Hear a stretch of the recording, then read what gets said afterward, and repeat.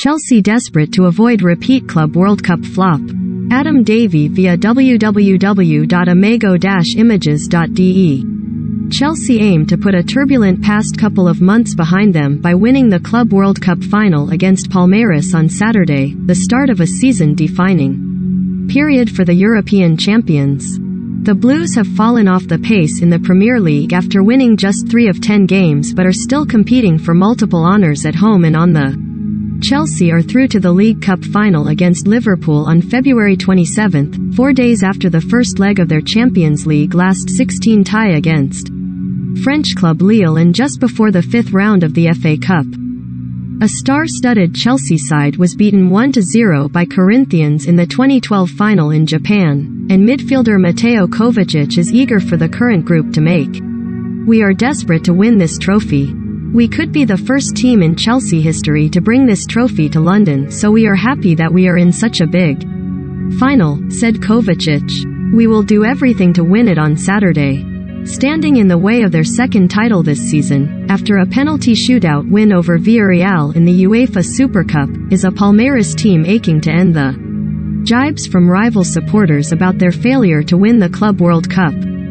The Brazilians will be backed this weekend by an expected 15,000 fans in Abu Dhabi, prompting Chelsea assistant Jolt Low to say it would be like playing an throwaway game, after Saudi outfit Al Hilal enjoyed the majority of the support Wednesday. The Hungarian has been deputizing for Thomas Tuchel this week, with the German coach stuck at home after testing positive for COVID-19. "Everybody hopes that Thomas can travel as soon as possible," said Low. "He's following the government rules and is in self-isolation right now.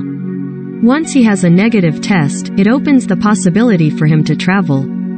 Abel Ferreira has steered Palmeiras to successive Copa Libertadores titles since taking charge in October 2020, following on from Portuguese countryman Jorge Jesus' triumph at Flamengo the year prior.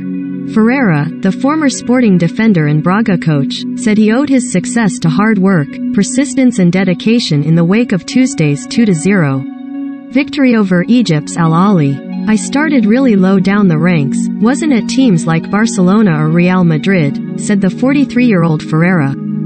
"Every final we play the butterflies in the stomach are always the same. It's a natural thing. I believe all great coaches feel that as well." European clubs have won the last 8 editions of the Club World Cup, a competition that traditionally has meant more to teams from South America.